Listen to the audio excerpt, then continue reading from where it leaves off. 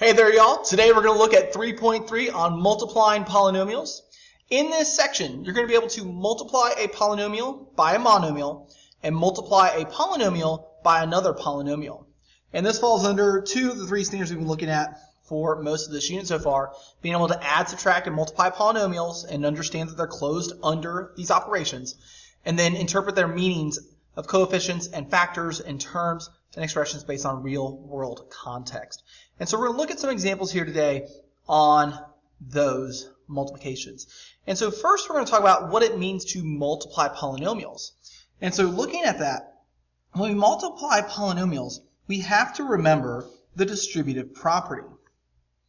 And so remember, the distributive property says if I have A, and A could be a number, it could be a variable, it could be anything out there, being multiplied into something that has addition or subtraction in it, so multiple terms, then that A will multiply to both the B and the C, or if there's three terms there, to the A, the B, or the B, the C, and the D.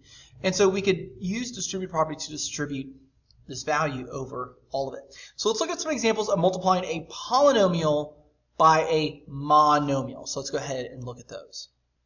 So in example 1a, we've got 4 parentheses, and that means we're multiplying x plus 5. And so the 4 is going to multiply to both the x and to the 5.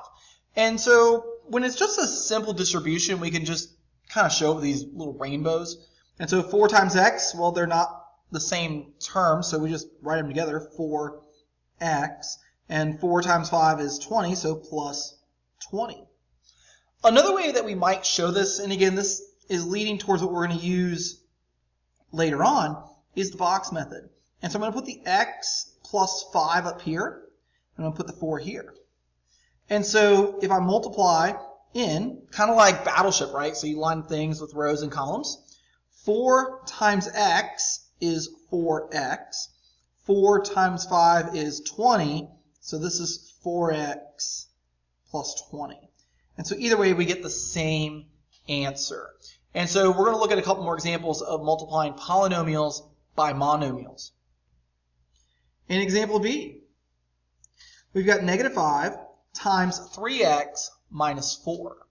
And so we're distributing the negative 5. And so negative 5 times 3x is negative 15x.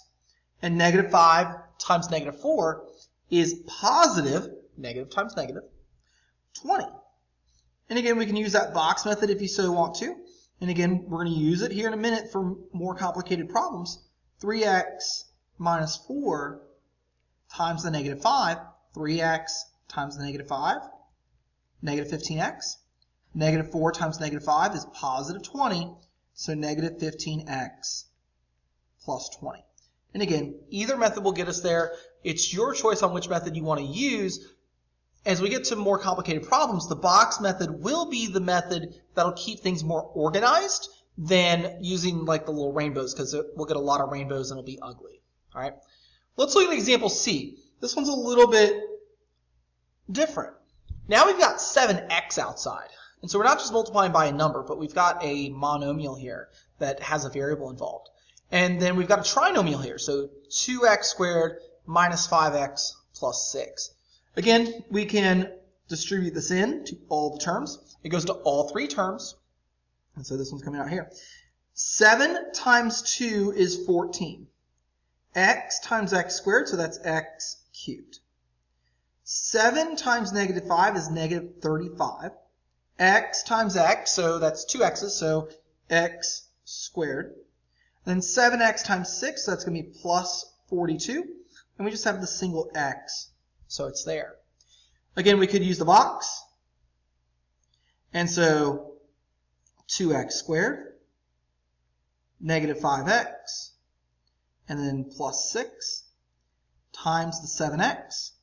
So multiplying this through, we're going to get 14, because 2 times 7, x squared times x, so that's x cubed. Negative 5 times 7 is negative 35. X times x is x squared. 6 times 7 is 42, and we've got the x with it. And so 14x cubed minus 35x squared plus 42x. Again, either way will get us that answer in the end. personal preference on how you want to do those, if you want to work out the box to organize this work or not. All right, let's go ahead and look at some multiplying of polynomials together. And so when we multiply two polynomials together, we have to distribute all the terms of the first polynomial to all the terms of the second polynomial. And so it'll look like this. A plus B times C plus D is equal to AC, so that's the A times the C, and then AD, so that's the A times the D, and then we've got the B times the C, BC, and then the B times the D, BD. And so we see how everything in the first got multiplied to everything in the second. Another way we could look at this is with that box method. And so we can draw our box. And so we have A plus B times C plus D, and multiplying it in, A times C, AC. B times C, BC. A times D is AD, and B times D is BD. And we see all four of those terms, the AC, the BC, the AD, and the BD, in the final answer as we add all this together. AC plus AD plus BC plus BD. Okay? And remember that the order of addition is commutative, so we can switch the order of things as we need to for like terms to be combined, things like that. So let's look at a few examples of how we multiply binomials. In example 2a, we've got x plus 3 times x plus 5. Again, you can do the rainbows if you want. X times x is x squared. And then we can do x times the positive 5, so that's plus 5x. And then we can do the 3 times the x, so that's plus 3x. And we can do the 3 times the 5, so that's plus 15. We do have some like terms to combine, and so we'll combine those at this point. X squared, we've got 3x and 5x, so that's 8x, plus 15. So that's the simplified answer. Again, if we want to do the box, we can do the box. And so we've got x plus 3, x plus 5. And so x times x is x squared. 3 times x is 3x. X times 5 is 5x. And 3 times 5 is 15. And we're going to see there's a couple of like terms in the middle here. We got the 3x and the 5x. Those will add together. And so we get x squared plus 8x plus 15 as our final answer. So again, either method works. And I'll actually show you a third method here. We can actually multiply vertically. Again, you think about multiplying like multi-digit numbers. We could do the same method here. And so doing the same problem a third way. X plus 3 times x plus 5. And we just multiply terms like we multiply digits. 3 times 5 is 15. Don't forget your plus sign. 5 times x, 5x. We go down to the next line. And again, we're going to line up where these like terms go. X times 3 is 3x. And x times x is x squared. We can add all that together like we used to do with just regular large multiplication and get x squared plus 8x plus 15. And so it doesn't matter which method you choose to use. It will give you the same result as long as you do all the correct multiplication. Again, with larger problems, we want a way to organize the work better, and that's why I would recommend the box, because it is useful in organizing your work, and you can quickly see if you make a mistake in an individual box. Be like, oh, I've got a sign wrong, or oh, I mismultiplied this and did 3 plus 2 instead of 3 times 2. And so we can see those mistakes quickly through the box method. All right, let's go ahead and look at example 2b. X minus 4 and x plus 7. And so for the rest of these, I'm going to just use one method, and that is the box method. Again, if you want to do the rainbows, that's great. If you want to do it vertically, you can do that as well. But I'm going to do the box method to show it on the rest of these examples. And so x minus 4 times x plus 7. And so we've got our box made. And so we'll multiply through. X times x is x squared. Negative 4 times x is negative 4x. x times 7 is 7x. And negative 4 times positive 7 is a negative 28. We look at our like terms, we got a negative 4x and a positive 7x. And so the x squared comes out. The minus 28 will be on the back. But 7x minus 4x is a positive 3x. And so we get x squared plus 3x minus 28. All right? So again, we use the box, we can organize it quickly, and there's our result. Let's look at C. 2x minus 1 times 3x minus 4. So again, we'll set up our box. 2x minus 1, 3x minus 4. And so 2x times 3x, so 2 times 3 is 6. X times x is x squared. Negative 1 times 3x, so that's just negative 3x. 2x times negative 4, so that's negative 8x. And negative 1 times negative 4 is a positive 4. Again, we look for any like terms that we've got in the boxes. And so we've got a negative 3x and a negative 8x. Anything that's not highlighted will just come outside as part of the final answer. So 6x squared. Negative 3 and negative 8 is negative 11x plus the 4. And so our final result is there. Again, use a method that works best for you. Again, I highly recommend the box method as it is the cleanest when it comes to sorting your work and knowing what pieces that you've got. All right, so last thing we're going to look at is example 3, and that is multiplying polynomials where they're not just binomials. And again, if you go back to the standard is just to be able to do quadratics, and so example 2 is the line here on that. But example 3 just takes this process a step further, and again, it's something that as we look at intermediate algebra and going to algebra 2, it's a skill that is useful. You need to be able to multiply higher order polynomials. And again, in intermediate, that is a part of taking that standard just a little bit further. And so we look at x minus 5 times x squared plus 3x minus 7. And so again, we're going to set our box. Whichever way you want to write these two polynomials is your prerogative, because remember, multiplication is commutative, so I can do the first times the second or second times the first. I like writing the longer one on top and the shorter one along the side, just because I like using my space that way. But if you want to write the first one on top and the second one down the side, that's perfectly fine as well.